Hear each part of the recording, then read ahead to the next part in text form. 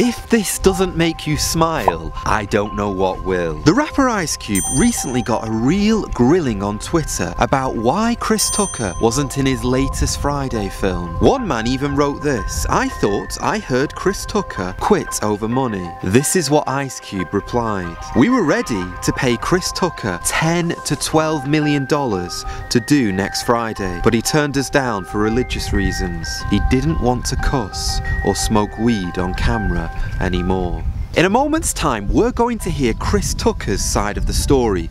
But before that, let me tell you why this blessed me so much. Right now, we are having many celebrities step up and name Christ. But I want to say this, just because they're naming Christ doesn't mean that they know Christ. Jesus Christ said, "By their fruits you shall know them." And when it really comes down to the hard decision of whether they will choose their clout or their Christianity, many of them often do choose their clout. They make decisions that a true Christian would not make. They say things that a true Christian would not say. And they live like an unbeliever. And they think if they just say, "I love Jesus Christ," the Christian community will be fooled. But the truth is this: just because we're born again doesn't mean that we were born yesterday. But here is a world famous actor, Chris Tucker, and he's saying, "I am not prepared to smudge the name of Christ for money." You see, $12 million is a lot of money, and imagine if you were in Chris Tucker's shoes. What would you do? Imagine what you could do with that money. Imagine all the fame, all of the success that would come with taking this role, and yet Chris Tucker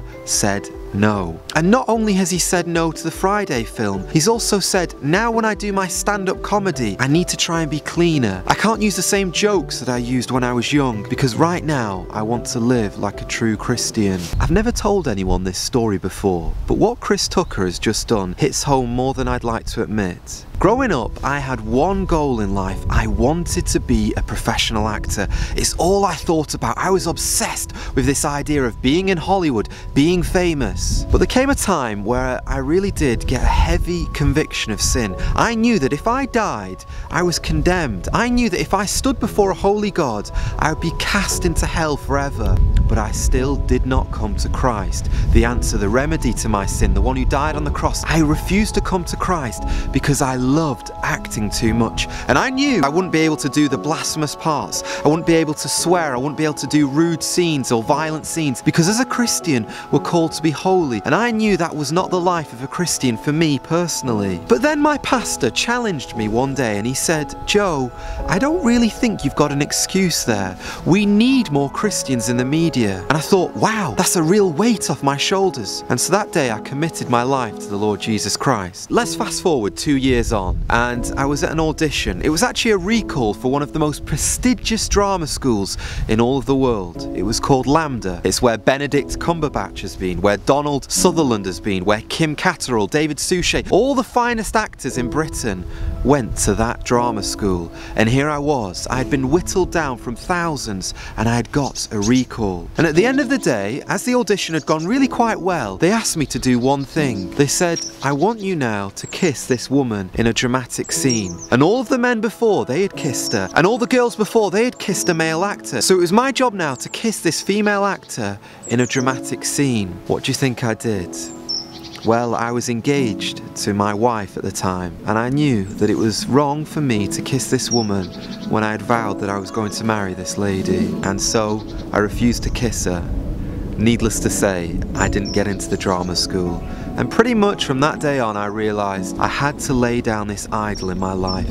I couldn't be an actor and a Christian at the same time. I'm not saying that other people can't do that, but for me, that was the wrong decision. And every single one of us has an idol that's in our hearts. Every single one of us has a cross to bear, and we know there is a sacrifice that we have to make if we come to the Lord Jesus Christ. And I want to know, what is the sacrifice? What is the thing that is standing in your way from committing fully to the Lord Jesus Christ? Because whatever it is, you know you've got to slay that thing, repent of your sins, and come to the cross and give all to Jesus. You see, many people know that Jesus Christ died on a cross for your sins. They know that he was punished. He took all of your rubbish, all of your sin, and there he was crucified so that you could be forgiven. Many people know that Jesus Christ, on the third day, he rose from the dead, meaning that any person who will come to him and put their trust in him, they will have eternal life. Many people know these things, but very few know this, that we are called to count the cost.